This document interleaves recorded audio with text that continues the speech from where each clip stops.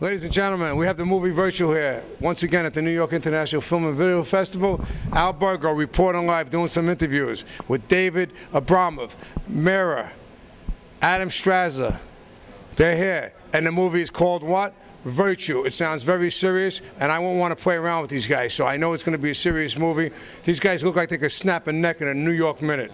Okay, these guys don't play around. They're good-hearted guys.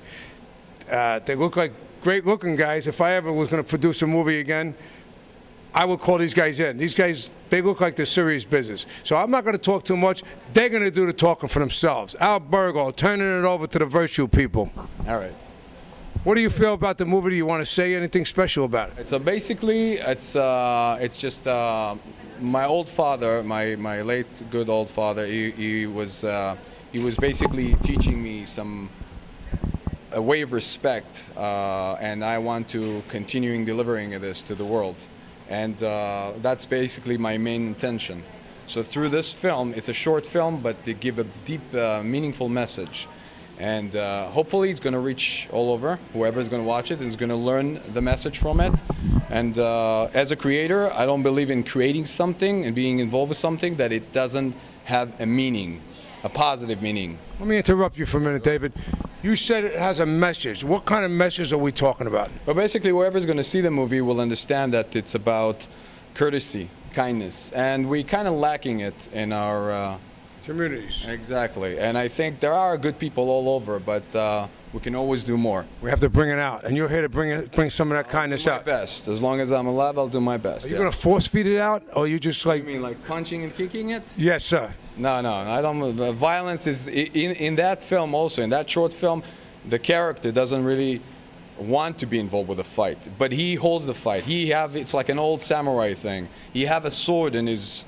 You know, he carries a sword, but he's not going to use it. He's not planning to use it. It's just he want peace. He wants to do his thing. We're talking about the guy, the character. Is he on your left side right now?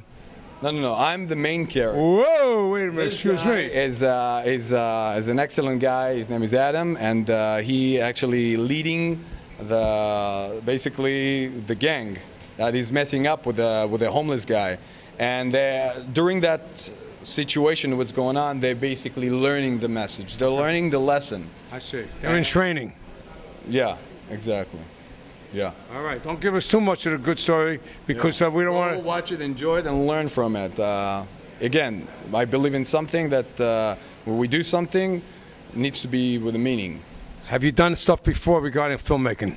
Well, there is a. It's okay. It's okay if you didn't. Coming out. I'm a writer too. There is a book coming out, and another project is on the way, film making wise. Great. And I'm very much involved in the fitness world. In New York City? In New York City, Brooklyn, all over the five boroughs. Somebody said something over here. Hold on. Tri-state area. Whoa, what a pretty girl and a nice voice. Tri-state area. Right. And what's your position? Tri-state area. Are you one of the producers on the show? No, she's an assistant production. I was just the eye behind the lens. Are you involved in martial arts? No, I'm not. But I know if you need help, you just make a phone call and these guys could come right down and take care of it. This is why I'm right behind them. Whoa, she knows where to stay. Thank you. Getting back to David Abramov. Yes. Well, basically, I appreciate that it's one step forward in that whole thing of filmmaking and reaching out the world and making a difference in the way, as much as I can, in the way I can. That's basically it. It sounds like you're on the right track and you're trying to do something very positive. That's the feeling I'm getting. Yeah, well, that's I look at life with a vision, and I can't be involved with something that I don't believe in it. And I very much believing in what I did. I'm very proud of that little project, and for many good projects to come along in the future with God's help and good people's help. And that's it. I guess I know my way. I know my path. Hopefully things will going in the right track, and it will be expressed in the best way. Adam, you want to say something? Yeah. You're sweating like Nixon. I mean, what's the matter Yeah, with I'm you? in interrogation. I mean, the guy is. You're sweating like someone's indicting you. I don't know what's going on. You don't want to wipe you down, but I don't want to touch you.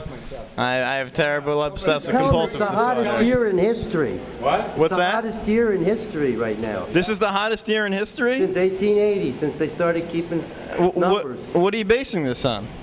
I'm basing it on a fact. I saw this. He reads the papers, this guy. This guy knows everything. This guy, I trust everything you say. Nostradamus has nothing Started on keeping you. temperatures in 1880.